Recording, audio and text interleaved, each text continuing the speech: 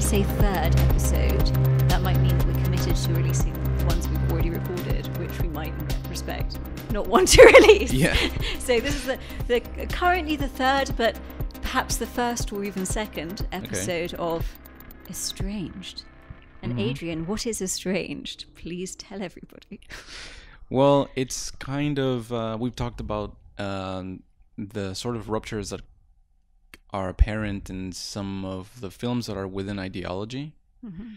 And you start to see these cracks that lead you towards being able to critique ideology. Mm-hmm. So that's one of the things. I mean, obviously, it's also a Marxist concept of being estranged through labor. And I think that maybe that's something that millennials especially are, which we are. Which we are proudly are really so. Experiencing the estrangement from themselves. Yeah, and I almost feel like in recent years, a coming to realization of being estranged, in that coming to a certain age and point in one's life where certain things that one assumed would be possibilities certainly aren't.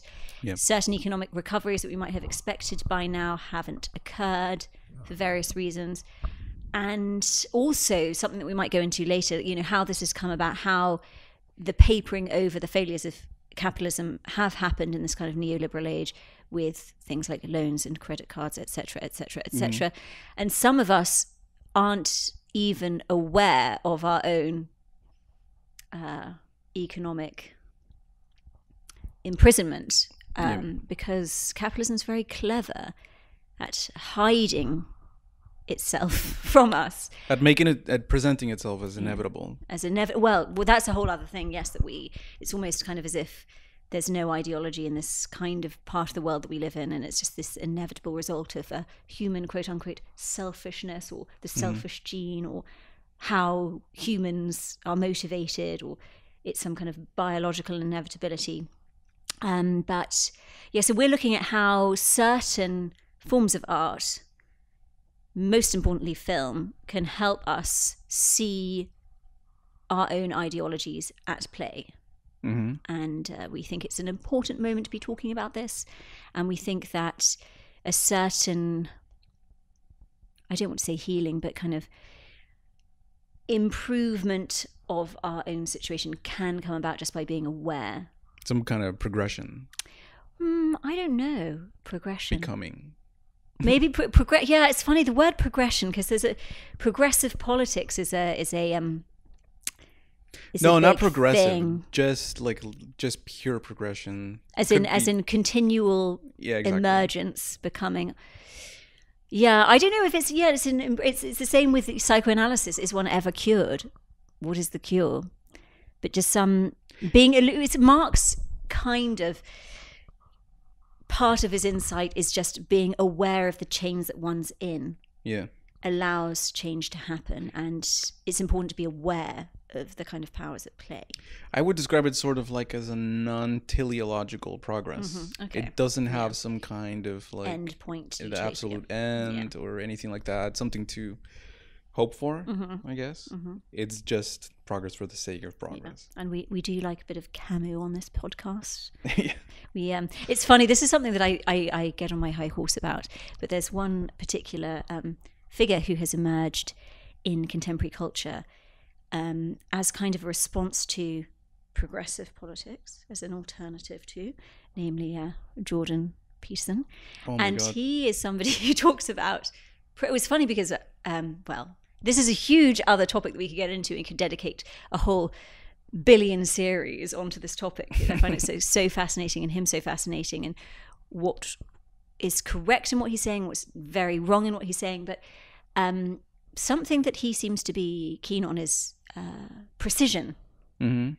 But he's very imprecise when it comes to Camus and when it comes to existentialism. He calls himself an existentialist, and I beg to differ. But he confuses Camus and Nietzsche all the time. Okay. Yes, I have listened to a lot of his YouTube seminars because Peter was planning a talk about Jordan Peterson, so he gave a lot of time to listening to his which is work. Pretty good. Yes, we listened to a lot of Peter's talk. Yeah, I think it's brilliant. I do really like it. Yeah. I haven't listened to a lot of Peterson. You know what I do listen to? His Q&As that he does for his podcast. They're just right. very. So people like people send them questions. Angry young men. Yeah. I think maybe some women also answer write questions about what they can do with their lives, and he basically tells them to plan their future, to have goals, to clean their rooms, to stand up straight, to be more like lobsters. Whatever that means. Well, this is a funny topic actually, the lobster, because we were going to talk about this as one of our lists before we get into today's film, about the difference between animals and humans, and that difference is language and drive versus instinct. And so to compare humans to animals, to a lobster, is very strange because we are completely different beings by definition. AKA also why humanism just doesn't is not a thing. We're not humanists here, I'm afraid. Yeah. And it's funny because it's always like sort of like a delicate difference, but a profound difference, in that there is no answer. There's no way of being that's going to make your life better, or coming to understanding the kind of chemicals in your brain. And I mean, maybe sort of, but not in a great existential sense. Which is maybe the only thing we have in common with animals. That there is no final answer. I mean, you don't see dogs looking for like the final answer, right? Yeah, well, they don't have the sense of lack that we do. Yeah. But yeah, the Jordan Peterson thing is very interesting, and I think a lot of people stumble upon him because they don't have an answer, and they kind of feel perhaps that a lot of answers that are being thrown at them aren't right, aren't appropriate, and they kind of sense that they're wrong. And we'll talk about a lot in this podcast about capitalist ideology and how it relates to progressivism, how it relates to identity politics, how it relates to how certain forms of social justice have been co-opted, and how that's not necessarily a good thing and does disservice to social justice, etc. But yeah, there is something profoundly wrong, and profoundly wrong for a lot of people. And Jordan Peterson provides an answer that, to me, seems just like the Dunning-Kruger effect in action. As in, it's interesting, he talks about this phenomenon, cultural Marxism, which I'm not quite sure really, I mean, I understand what he's saying, but to me it just doesn't exist. And actually the thinkers that he's thinking about are profoundly against the kind of forms of the ways in which they have been co-opted by secondary and tertiary thinkers, a lot in the United States and the United Kingdom, potentially in the university realm, and that the original texts say the complete opposite. So it's almost like Jordan Peterson has built his whole career out of hearsay, out of an original text that says something completely different. What is his basic thing that he says that Marxists are sort of like taking over the academic world? Yeah, something like I think that like this, the cultural Marxism is that it's this planned thing that happened with the Frankfurt School when they realized, it's like a conspiracy theory, that they realized that they weren't going to win economically, so a way that they could infiltrate the West was to gradually enter into the academic realm and then break down the whole basis of society. But I mean, it's funny because this is based on like some sort of vague misunderstandings of a lot of these continental thinkers, you know, and you have a lot of them thinkers as well change their perspectives throughout the whole, you know, work. Early Freud is quite different to late Freud. Late Freud is quite conservative, and I think Jordan Peterson might find a lot of things, if he read the original text, I'm not sure if he has or hasn't, that he would agree with and wouldn't feel the need to fight against. But yeah, it's funny that he cites a lot this book by Stephen Hicks, which interesting enough cites Kant. Says and Hegel Kant is as postmodern, or they say that Kant's an anti-enlightenment thinker and all this kind of thing, and it's like, I think somebody should just read the original text. But it's funny because a lot of I mean, where do we start with how a lot of these original thinkers have been completely co-opted wrongly, often in academic circles? How, and I don't know, there could be many explanations for it, but universities are becoming very corporatist, with, you know, they're funding based, students are now clients, And I don't know if one can... Well, we will talk about this at length throughout the podcast and maybe gradually just drip these ideas, because they sound potentially quite confrontational when you just say them as a statement without doing a lot of groundwork first. But a lot of these ideas have been co-opted by capitalism and by corporatism, and that in order to toe the line and keep one's job, one must maintain a certain ideological perspective, which isn't what the original thinkers said. Yeah. And he especially like misreads Nietzsche, I think. Yeah. That's one of the things. But I mean, I don't know. He said that he's read Nietzsche like directly. But I don't know if the way that he understands Nietzsche is like through Hicks. I know. Exactly. There's a lot of there's a lot of kind of a certain part. And obviously we take our own interpretations from everything we read. We project our own thoughts and our own experience into what we read. And that is just it's something that happens, but it's the precision thing is something that I find a bit difficult to stomach, given that there's a lot of misquotation, and I don't know much about a lot of things, but I have an interest in existentialism and psychoanalysis, and when he calls himself a psychoanalyst, has he done the training? Just because you have an interest in psychoanalysis doesn't mean... I don't think psychoanalysis, but some kind of psychology. Yeah, I mean, he's a clinical psychologist. Yeah, but it's a very not different the same thing. And I think he has an interest, or he's often been shared a stage with people who are evolutionary psychologists, which might but I heard, suggest why he refers to lobsters. I don't know. Yeah, I heard that even Jungians don't particularly like him. Well, yeah, I mean, the funny thing is like... Jung is also a very complex figure, and early Jung and late Jung, and there's a whole array of perspectives. I had an interest in Jung for a long time when I was a lot younger, and I can see certain correct readings, as I can say it, of Jung, but I think a lot of people who are experts in certain fields, when there is an encroachment of Jordan Peterson into their realm, they suddenly realize, oh, no. And I have a lot of friends who kind of liked him in early 2016. Well, I guess he emerged kind of late 2016. And then gradually when he's talked about certain things, like I have a lot of friends who are interested in health, and he'll talk about a health topic. And then it'll be like, oh, hang on, what? No. And it's a kind of an absolute certainty with which he speaks is, kind of interesting. You know who's getting into like this kind of Jungian thing? My dad. He's been listening. Really? He's been like reading Scott Peckman and James Hillman. Oh, I think yes, Hillman. I get told to read a lot, and I have never read him. But yeah. Well, they're Jungian guys. Yeah. And I think that their main thing is just sort of like the unconscious being compensatory. Yes. For archetypes that you can sort of perform in your own life and or bring out, I guess, from like I get the idea that maybe for Jung there's like these certain components that maybe are asleep that you need to find balance into. Yeah, I guess that's something that we would, from the position of this podcast, not agree with, is this kind of balance compensatory mechanism. I guess that's the difference, really.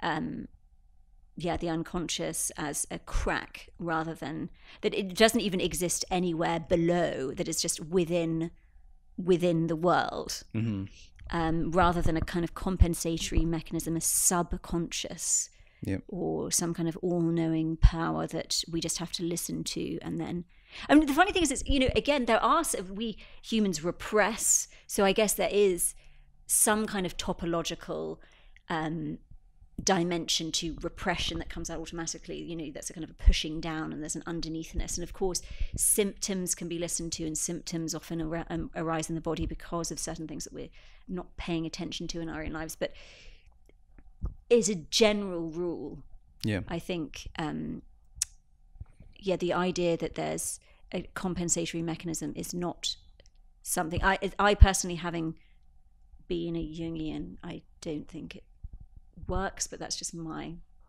own perspective, having gone through that. Well, I mean, if you're really into compensation, I think that most likely it will happen that you won't come to terms with the function of your own repression. I don't think that you can not repress, but covering over it even more, because repression is a form of covering up. So it's like covering the covering. Yeah.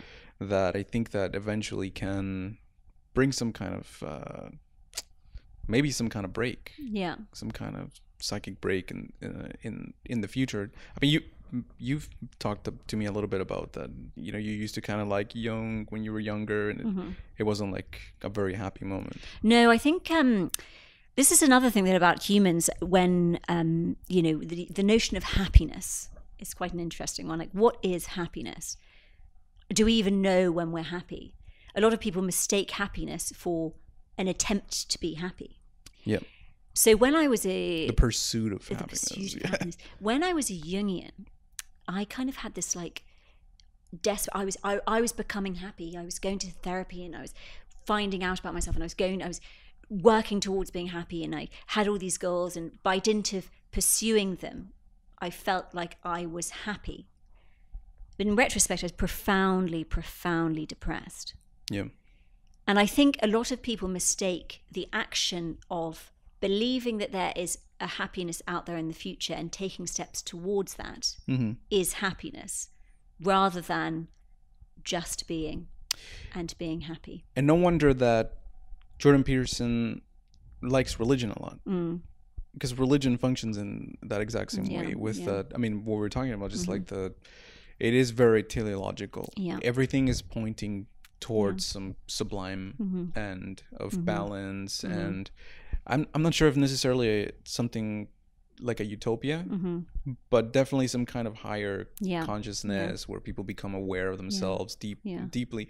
But I'm not sure that can even happen, and certainly not through ignoring the mechanisms of repression. It's funny because I think happiness exists, better things can exist, moments of kind of real feeling at one with whatever this world is can exist, but almost in order to be able to permit that to be an experience in our lives, we have to accept that it doesn't. Sure. And so this is why progressive politics is something that it doesn't have interest for me, because I feel like no change can be made until we accept that there is nothing but the here and now, the grit and grime of the world that we live in now. And you will always have scapegoat mechanisms, whatever group is scapegoated at any given time, if we believe that as long as something changes, something else can happen. Absolutely. And it's funny because this is something we're going to talk about today in terms of the film that we looked at for this episode, which is a film by Pedro Almodovar called Live Flesh. And there's various reasons why we decided to do this film rather than any number of his other incredible films. Which maybe we'll do in the future. Yeah, which maybe we'll do in the future. Because this film is kind of unique for various reasons. It is his only film really about... Well, I actually don't want to say that. One of my friends said, it's interesting you chose that's the only film about men, but it's not actually. He has plenty of films about men. I didn't think it was about because men. Actually, you know, like Malédiction is about men, and anyway. But yeah, it's his most conventional film. It's based on a Ruth Rendell thriller. So it's a thriller, but it's Almodovar's take on a thriller. And the reason why I kind of segued from what we were talking about into introducing the film is Almodovar's work comes out of a moment when change was necessary in Spain under Franco, certain negative repressions, very conservative time, and he has this kind of explosive energy in his work that's a rebellion against that. The film starts by saying that there's a state of emergency and that there's a suspension of human rights and all of that. No? Yeah, and absolutely. And when we say we're not into progressive politics, we're not against it either. It's just that at different times, kind of certain rebellions are necessary against the contemporary situation. And almost what is happening in our world at the moment requires a different response. It requires resignation. Yeah, it requires a resignation, absolutely, absolutely. Whereas Almodovar's films are almost the opposite. They're full of kind of life, very carnivalesque. As you were saying, I thought it was quite interesting, very hysteric, very explosive, introducing things that at the time were very taboo. Yeah, people often describe him as a filmmaker that tells stories of women, but I'm not sure that that's the thing. I think that he's a filmmaker of hysteria. Yeah, it's interesting because there's a lot of films at the moment about, well, I don't know if there are any more than there used to be, but this idea of a strong female lead. It's kind of commodification of, within the Hollywood system, of a certain protest that was very necessary a certain period of time ago, but now has become kind of this fantastical, pleasurable thing that we like to see, that leads us to forget the necessity of change in our own life, if that makes sense. So there's been a real commodification over recent years. We see it in adverts. It's almost as soon as something's mentioned in an advert is like pure ideology. It's like, okay, this has been co-opted by capitalism. So the protest culture within adverts. It's actually interesting. Recently in the UK, they banned this trope, but I was in the cinema last year, and every single ad before the film was about how stupid men were and how a woman had to come and save the day. But they've actually made that trope illegal because it's just so, stereotypical. And I think an example, we're talking about women as this kind of arbitrary choice. So we have a woman now in this film. This makes us a legitimate, better product than something else. Is this film What Men Want that came out? That I haven't seen it, so I'm not an expert. But the first film, the Nancy Meyers film, a female writer-director, okay, so backwards. It's based on Freud's last question, what do women want? This kind of total enigma. So for Freud, women are these incredibly complex beings. But it's almost now we've turned everything into tropes, and as long as we have this figure of a woman, right, tick, we've done this. And something I do like about Almodovar is the women in his films are very complicated and messy and dark. It's an open question. An open question, yeah. They have horrible characters and funny characters and crazy characters. Yeah, and I think that maybe what we talked about, there being two kinds of films, I think definitely his films are representing ideology, not within. Yeah, absolutely. I think that maybe he represents hysteria as unanswerable as it should be. And no, it's so interesting because we've talked a lot about, or we will talk a lot about, the difference between kind of 68 liberalism and contemporary liberalism. But Zizek talks a lot about how in the kind of 60s sexual revolution, the idea was that perversion, to be perverse, was to be the ultimate anti-capitalist subject. But Zizek is almost saying something completely different. He's saying that the hysteric position is to be.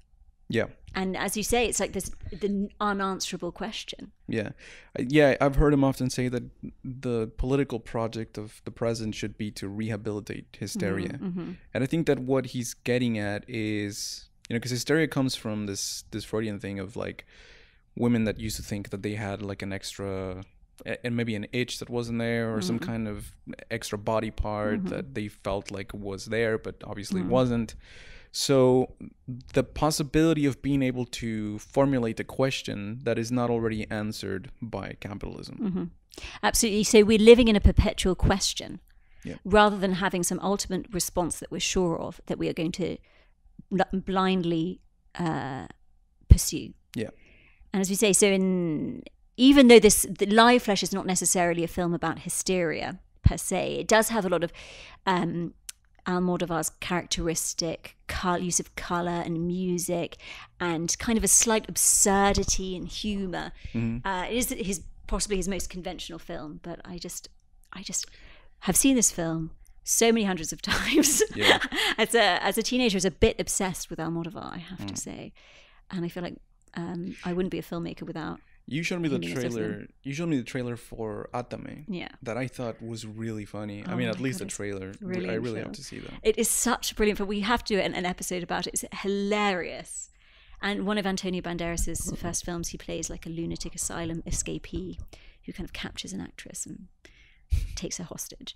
They're just so vibrant and so brilliant and so funny, and very.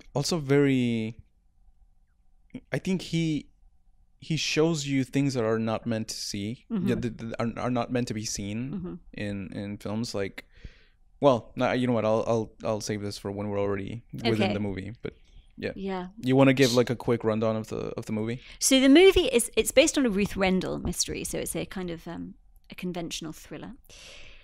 And it starts off with a junkie who's actually from a very wealthy background.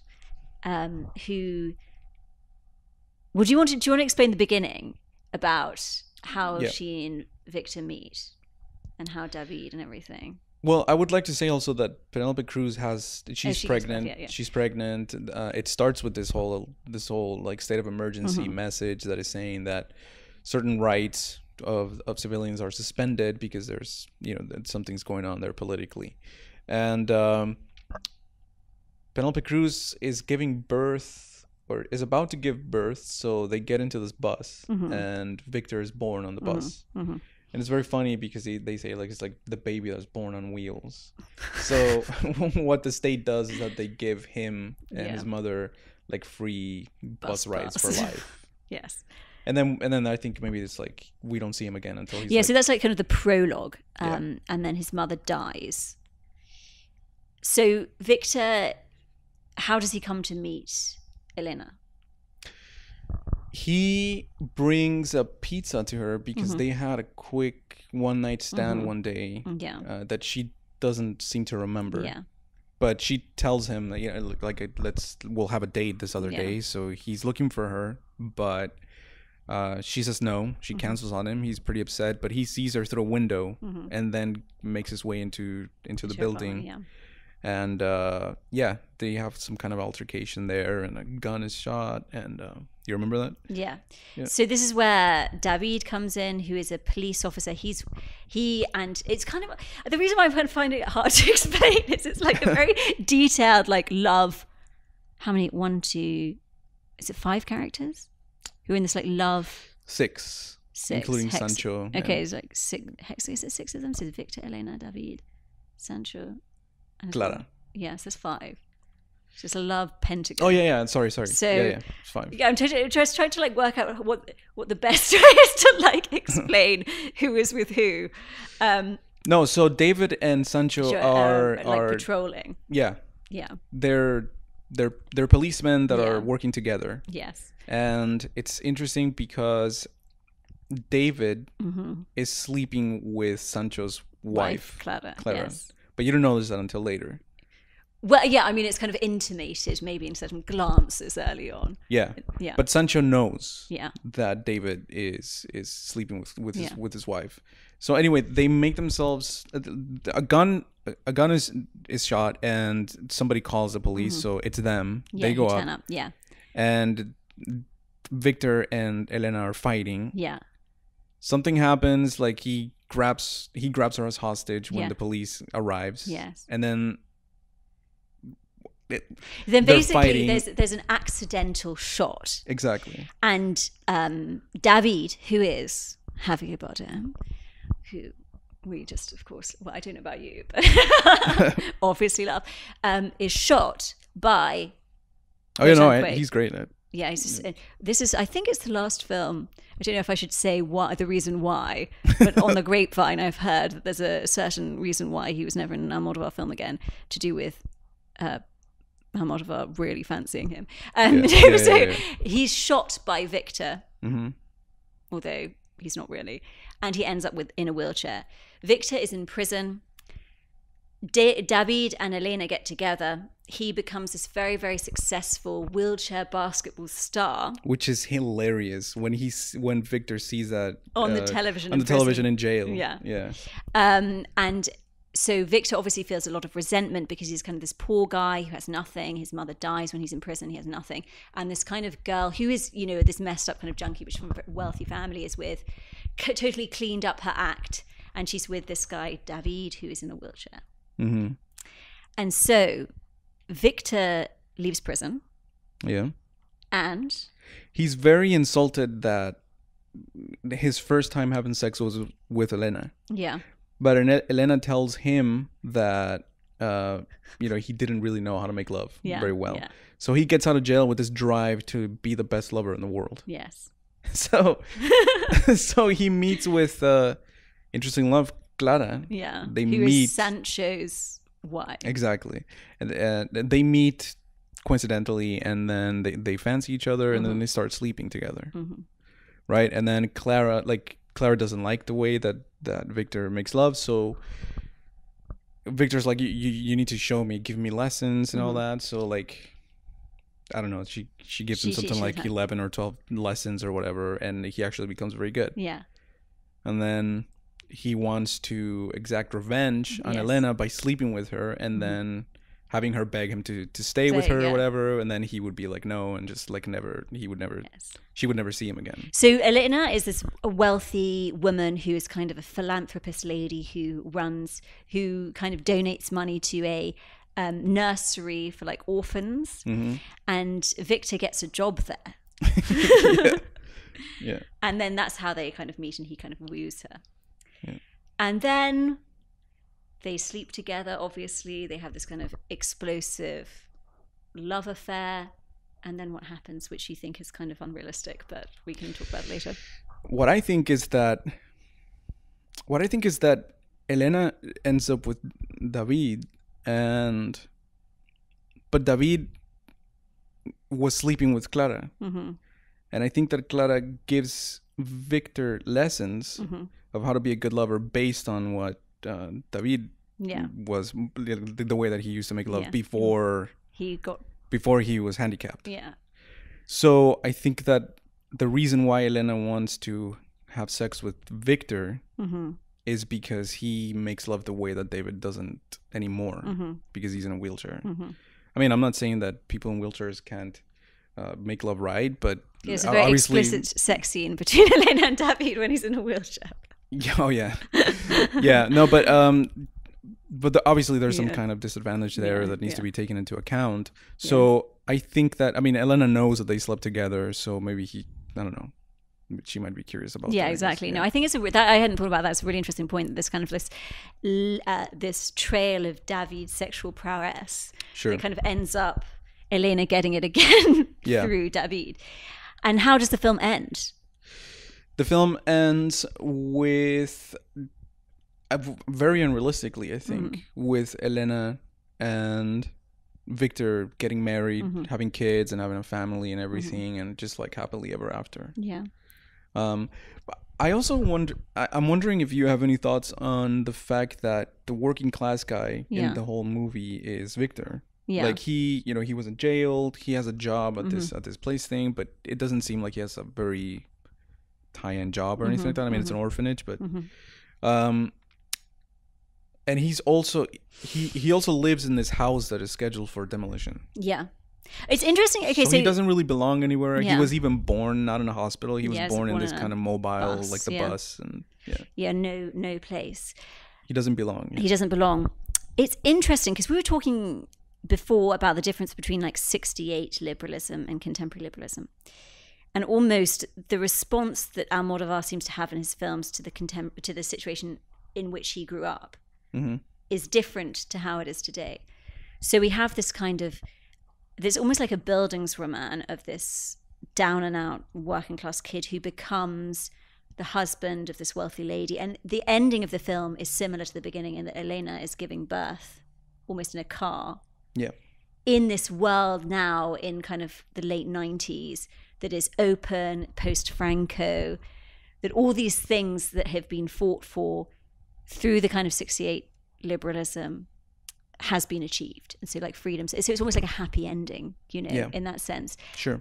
And it kind of is, in terms of like the difference between what we're saying, like resignation versus pursuit of some actual change. All of that stuff was necessary at that time in Spain. Yeah. Under kind of this conservative dictator. Yeah. So that's potentially why there's kind of a more positive ending and it kind of ends up together. But I feel like that's the ideology. That's you were saying it doesn't ring true, and that's possibly the thing that's in the ideological in the film. Well, when Elena gets what she wants, which is the ultimate it's the ultimate night of having sex with Victor, like I think that would have immediately slung her back to wanting to be with David more deeply. Isn't that something that I've heard Peter say this a few times, that it's just like you can have a couple the man has a mistress, wants the relationship to end so that he can be with the mistress. And then once the wife finds out, the mistress also disappears. Like the injunction that comes from being with somebody and not being able to be with somebody else, that's precisely why, that's what creates desire for breaking that injunction. But once that's taken away, I agree with you. I agree with you. And I think, again, we're not saying that every relationship is formulated like that, but it kind of generally human desire is kind of formulated like that. It is common. Yeah. But I think the thing is that in terms of the cultural response to the moment, Almodovar is potentially more within an early liberalism, in that it kind of has to have a happy ending, but based on the kind of like the premise of the film and the early start, starting in kind of like 60s Franco Spain and emerging in like 90, or like it might have even been 70s, I don't know, 80s, and emerging in kind of like a better world. So this kind of like negative thing of like, it's almost like there is a solution. Yeah. It is teleological. It is teleological, and potentially we're kind of saying that the response, the necessary response, if that film was made today in a country like the US, sure, yeah, the response should be something different. So we're not saying like throw 68 out, the sexual revolution.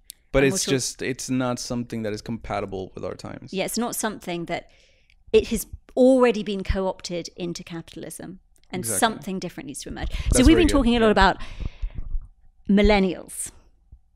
And by the way, don't you think that, just a quick aside, like, don't you think that there should be a new philosopher? Because Nietzsche, like, famously said that, God is dead.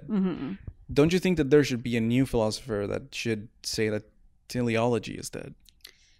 Well, yeah, I mean, mean, because you have like this thing, like the belief in God, like God can stop, like people can stop believing in God. But they still keep on believing. Well, yeah, I mean, the promise of God. We're going to be talking about Hereditary, I think, and the idea of ghost stories. And there is a saying, and I don't like, Zizek's very good at like making up sayings, but he says, you don't have to believe in ghosts to be afraid of them. Yeah. And this is, like horror stories almost work in that way for us, that even though God is dead or ghosts don't exist and we consciously know it, unconsciously we still believe. Yeah. It's almost too painful to admit the nothingness of everything. So you keep the kernel teleology. Yeah. It's interesting. One of the great American novels that is a great novel is The Great Gatsby. And there's loads of different interpretations of the book. And obviously it's kind of premonition of the Wall Street crash, written in the early 20s. And, it's kind of one could say a critique of the American dream. On the other hand, one could also say that you have these different classes of people. You have the working class woman, Myrtle, who is plowed by Gatsby's car driven by Daisy, face first. She's the working class person. She's killed face first. The kind of upstart middle class guy who's crawled his way to the top, Gatsby, is shot in the back. And then the Daisy and Tom, who are these like very careless, carefree rich people, just wander off. So that kind of is saying, that capitalism is horrible. Look, that we plow down these poor people and they face it. They are the ones that face the horror of the system. The middle class people are kind of also shat upon, but they're like they're not quite aware of it. And then the rich people flee. I also have heard another interpretation, which is that, and interestingly, this academic, I can't remember her name, is a professor of American literature in the UK, and she has been called upon quite a lot to give her opinion on Brexit, and she's very much the liberal position. She believes that the novel is a novel of hope, that we have to believe, we have to hope. The great thing about America is that it's hopeful, and that Gatsby dies happy because he's reaching out to the green light and he doesn't see that he is being shot. He doesn't know he's shot. He dies happy, he reaches out, he still believes. And it's interesting that she's like this liberal talking head now in the UK. Yeah. So we're kind of saying that hope has to be dissolved in our contemporary situation in order for change to happen. There's interesting in Life Flesh. There's a part where David and Victor are fighting. Mm-hmm. They're like they obviously more. I think David hates Victor because he misunderstands. Like he didn't shoot the gun or anything. But there's this really funny part where they're like in the ground fighting with a like water pistol. I think so, yeah. But there's a part where they turn around and the TV's there. And there's like I think there's like a football game going on. Oh yeah, and they're like goal. Yeah. Like for a second there, they just forget their troubles. Yeah. Like they're invested in the hope of the team winning. Yeah. And then they just go back to reality. Yeah. I thought that's interesting. I know there's a lot of diversion. And one of the critiques that we have that will go, as I said, a lot of this stuff, it probably sounds a bit strange to people who don't share our opinion. We're not saying that we're right. This is just an obvious opinion. And it's necessary for people to contribute opinions and for there to be conflict and discussion. As Dylan Moran said, war is not conflict, it's the inability to have conflict. There's almost not enough conflict or verbal conflict or like proper discussion about different things from different perspectives. And people are very afraid of sharing their perspective. And I'm probably very guilty of self-censoring because of fear. But capitalism has done a very, very good job in the contemporary sense of co-opting apparently revolutionary ideas into itself so it cannot be critiqued. Yeah. And you have to be very aware of how ideology works to be aware of the tricks that it is pulling. Yeah. And it's almost why it's impossible to have a complex discussion because things are read into what is being said because capitalism has now co-opted what has always been the correct position. Yeah. So I think what you're getting at is that there's a difference between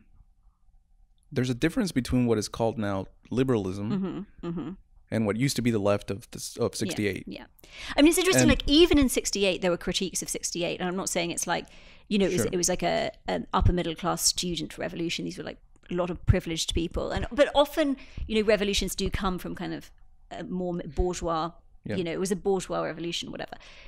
And Pasolini, died in a really horrible way, had his genitals cut off and was run over 13 times. But he was very much of the perspective that it wasn't a working class revolution and that like he came down on the side of the police in 68 because he was like, these are the people trapped within the capitalist system. The poor people who become the police don't have a choice. Yep. Whereas the students, they don't know true. And it's almost true, but like the funny thing is it's like both the students and the police are the victims in the situation. Yeah. I mean? But yeah, no, so to answer your question, that 68 liberalism is very different from 2019 quote unquote liberalism.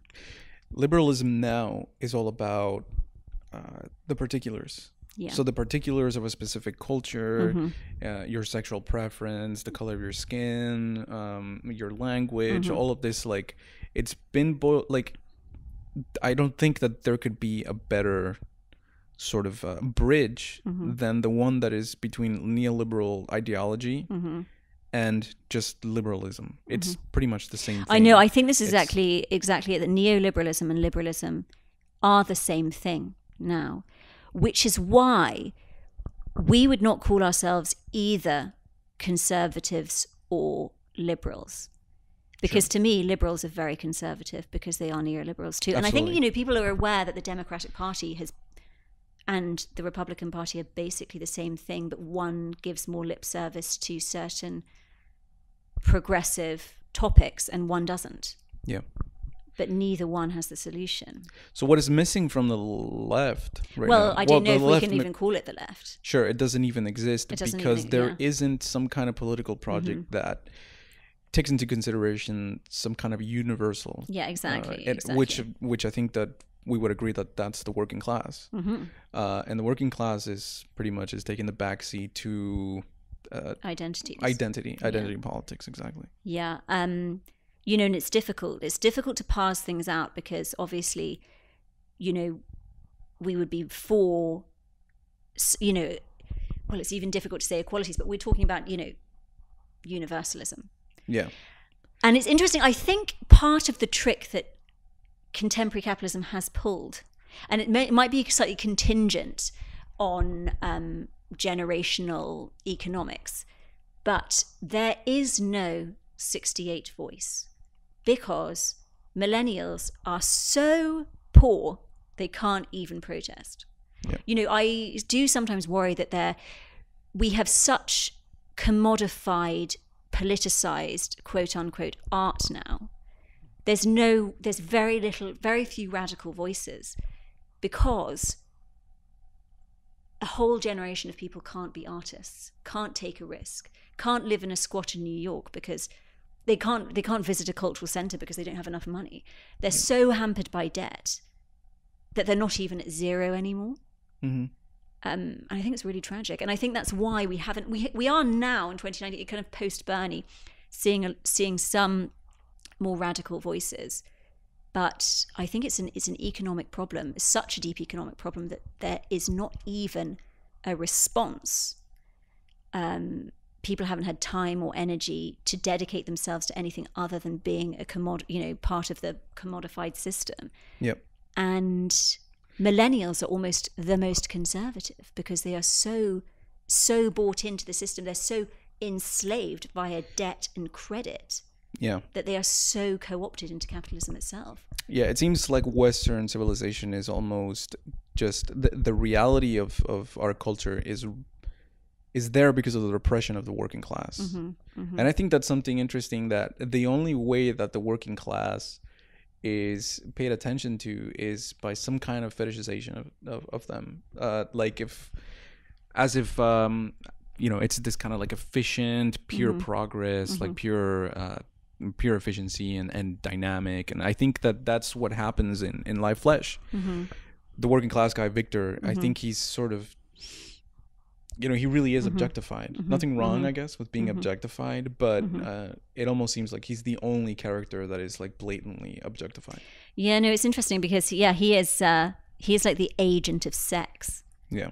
In this, and obviously, there is this kind of trope of he's a vessel for like Davies libidinal. Exactly. Not now, like what's the word?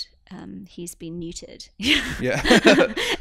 But yeah, no, you're absolutely right, and there is something profoundly patronizing about that, and but he's a vessel of desire. He's a vessel of desire, and there is kind of a trope traditionally of a kind of a wealthy woman. I mean, Titanic is the pure example, where she basically has room for somebody else on her wardrobe thing and just lets him sink.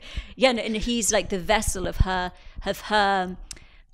coming to herself. Yeah, he's you're right, and I do. Yeah, Elena definitely fetishizes Victor mm-hmm. because she's obviously scared of him mm-hmm. for most of the movie mm-hmm. until they have sex. Mm-hmm. It almost seems like that's the reason why they end up together. Because of it, he's just like he's a good love maker. Yeah, and it's interesting, and there is this kind of the trope of the like more earthy primal people or whatever, and that I mean, I think Titanic is just like his pure ideology is exactly. Great film which is why I don't think awfulness. that which is why I don't think that the end is very realistic. I don't think it's meant to be realistic. Mm-hmm. It's not a critique, but mm-hmm. Like I forgot maybe it was Zizek, but he says that if Jack and Rose would have mm-hmm. made it back to shore, mm-hmm. fine, the relationship would have obviously ended. Yeah, I know. She would have gone back to the bourgeois family and like being in comfort. Yeah, it would have never worked out. Yeah, and I think that's also true for a realistic, a different version of Live Flesh. Yeah. I don't think that they would have stayed together. It's interesting. There was one other thing I wanted to talk about, but we can maybe talk about in podcasts to come, about how the texture of how capitalism has co-opted progressive politics from the 60s. Mm. But maybe we should save that for another episode. What do you think? Yeah, that sounds good. That's true. What time are we on? We've been talking for 45 minutes. Is that an episode? 49. I think that's pretty good. Yeah. Okay, right. Well then. All right. Sorry for being long and waffly, but we've been enjoying it. So yeah, that's pretty good. All right. Okay. All right, See bye. ya.